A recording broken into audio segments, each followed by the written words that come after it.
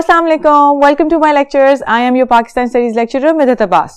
Students, we're still on the journey of Pakistan. हम अभी भी chapter 2 कर रहे हैं, which is Pakistan Movement and Emergence of Pakistan. बस अब हमारी journey end पे है. आइए बोर्ड की तरफ चलते हैं और देखते हैं. Okay students, now पढ़ना ये journey कितना लंबा लग रहा है. Now imagine कि ये journey जब actually हुई थी, जिन लोगों ने, जिन मुसलमानों ने इसके लिए जदोजहद की, कोशिशें की, कुर्बानियां दी, उनके लिए ये कितनी लंबी रही होगी. And Indeed it was a very very long journey. सोचें, जो जर्नी 1857 से चली और 1947 में आके पूरी हुई. एनीवेज, अब मुसलमानों को अपना ख्वाब जो है वो पूरा होता और सच्चाई अपने सामने नजर आ रही थी. The independent state of Pakistan, एक आज़ाद मुल्क उनके सामने खड़ा नजर आ रहा था. कैबिनेट मिशन, रिमेंबर 1946 में इट फेल्ड. उसके फेल होने के बाद जो ब्रिटिशर्स हैं वो बहुत ज्यादा समझदार लोग थे. In fact they were very shrewd. उन्होंने क्या किया कि उन्होंने अपना रिप्रेजेंटेटिव वाइसरॉय जो इंडिया में था, द हेड, उसको चेंज कर दिया और उसकी जगह लॉर्ड माउंटबेटन को भेजा. अब now Lord Mountbatten became viceroy of India in March 1947. Lord Mountbatten was in favour of Hindu Muslim unity. वो एक ऐसा इंसान था जो चाहता था कि हिंदू और मुसलमान, बेशक ब्रिटिश गवर्नमेंट का रूल खत्म हो जाए, लेकिन इंडिया यूनाइटेड रहे और हिंदू और मुसलमान वहां एक होके रहें.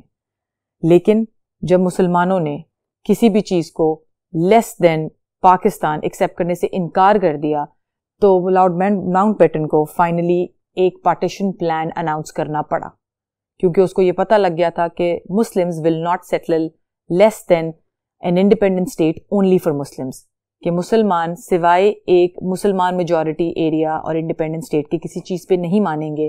तो उसने अपना प्लान दिया. On 3 June 1947 he announced the partition plan in a joint conference with Congress and Muslim league. और ये पार्टीशन प्लान उसने एक जॉइंट कॉन्फ्रेंस में, जिसमें मुस्लिम लीग और कांग्रेस दोनों के रिप्रेजेंटेटिव्स शामिल थे, उसमें अनाउंस किया. According to this plan, the power was to be handed to representatives of India by अगस्त 1947.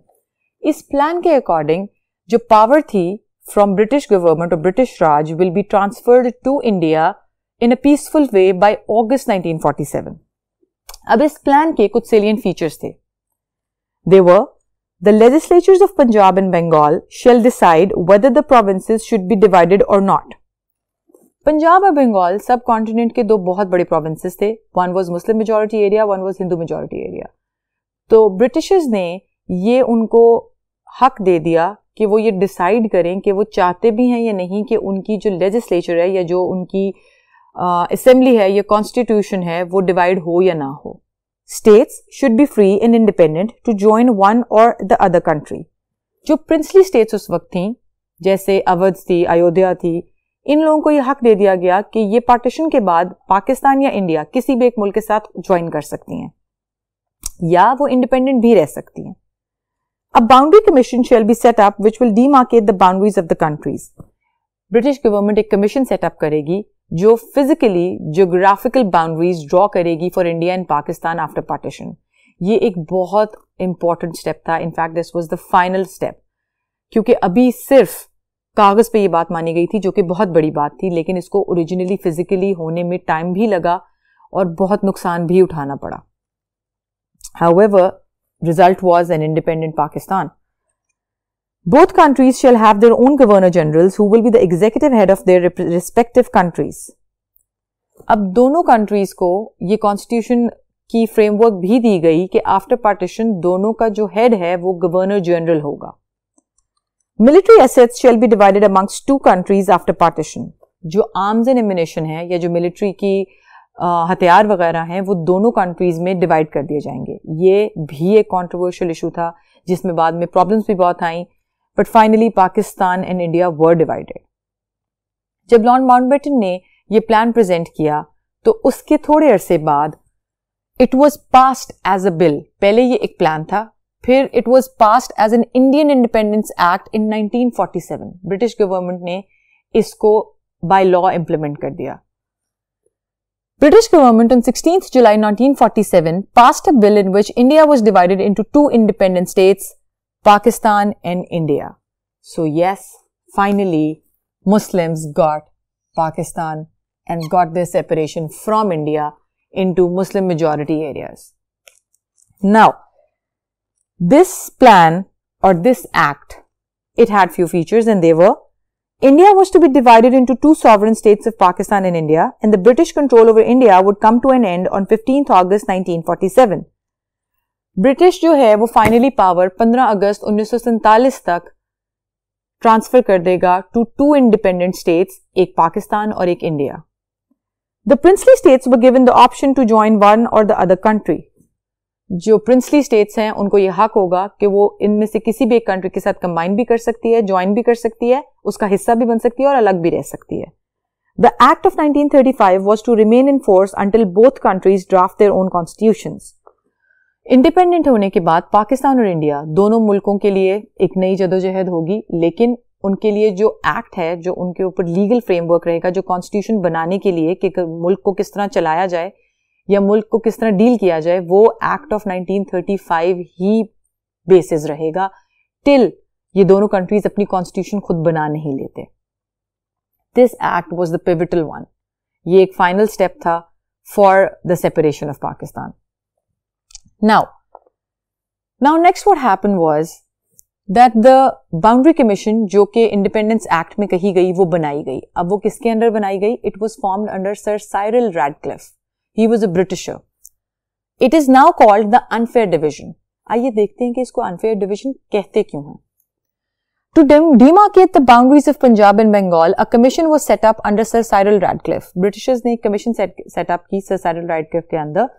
इस commission में इस ब्रिटिशर के अलावा दे वर representatives from Muslim league and Congress, ताकि आसानी से अच्छे तरीके से बात करके विदाउट एनी वायलेंस फिजिकल और ज्योग्राफिकल बाउंड्रीज ड्रॉ कर ली जाएं और दोनों पार्टीज की डिमांड्स को या नजरिए को मद्देनजर रखा जाए. अब वो नजरिया क्या था? कांग्रेस चाहती थी कि कम्युनल बेसिस पे डिवीजन हो. मतलब कांग्रेस का ये मूड था कि उनको मैक्सिमम पावर मिले, मैक्सिमम लैंड मिले, रिलीजन बेसिस पे डिवीजन ना हो. दो मुस्लिम लीग वांटेड मेजॉरिटी बेसिस पे. मुस्लिम लीग चाहती थी जिन प्रोविंसेस में जिन लोगों की मेजॉरिटी है वो प्रोविंस उस इंडिपेंडेंट स्टेट को चला जाए. अगर आपको याद हो, जब पाकिस्तान का नाम कॉइन किया गया था, किसने किया था? यस, चौधरी रहमत अली ने 2 और स्टूडेंट्स के साथ मिलकर. तो उसमें द नेम इटसेल्फ इंडिकेटेड कि ये स्टेट्स या ये प्रोविंसेस या ये एरियाज कंबाइन कर दिए जाएं सिंगल स्टेट में, जिसमें पंजाब था, सिंध था, इंडिस था, कश्मीर था, अफगानिया which is NWFP now, and Balochistan, क्योंकि ये सब मुस्लिम मेजॉरिटी एरियाज थे. सो मुसलमान अब तक अपनी उसी डिमांड पे कायम थे. द कमीशन कंसिस्टेड ऑफ जजेस of high court from both parties. अब जो मेंबर्स थे वो जजेस थे. Since it was a lawful demarcation, law involve था, तो जस्टिस जो थे हाई कोर्ट के उनको इन्वॉल्व किया गया. अब क्या हुआ?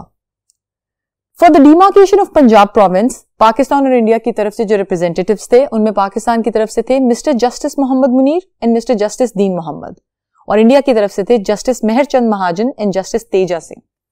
And for the demarcation of Bengal which was in other huge province, it was mister justice Abu साले Mohammad Akram and mister justice S.A. Rahman.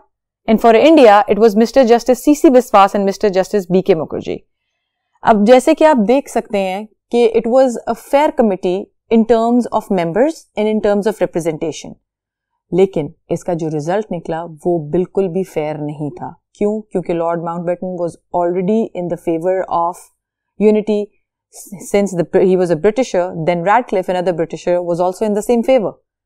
वो भी यही चाहता था, क्योंकि वो भी एक ब्रिटिशर था, कि मुस्लिम हिंदू यूनाइटेड रहें. And they had there association with Congress. At the time of partition, Viceroy connived with Congress and demarcated boundaries according to their wishes.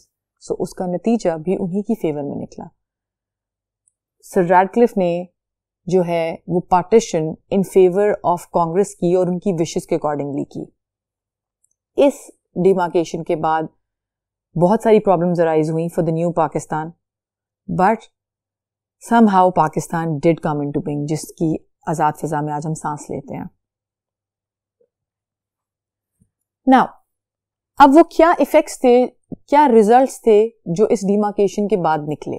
वो ये थे کہ many Muslim majorities areas were awarded to India. بہت سارے مسلم majority area India کو award کر دیے گئے کیونکہ جیوگرافیکلی میپ کے اوپر لائن ڈرا ہوئی تھی تو مسلم میجورٹی ایریاز کو انڈیا کو دے دیا گیا. Deprived Pakistan from waters of Ravi Beas and Sutlej.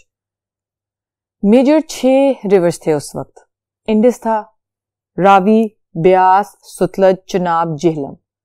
Sutlej کیونکہ اب ڈرائی آؤٹ ہو چکا ہے اس لیے ہم ان کو 5 ریورز کنسیڈر کرتے ہیں, but they were major 6 at that time, جن میں سے 3 میجر ریورز کے پانی سے پاکستان کو محروم کر دیا گیا. کیوں؟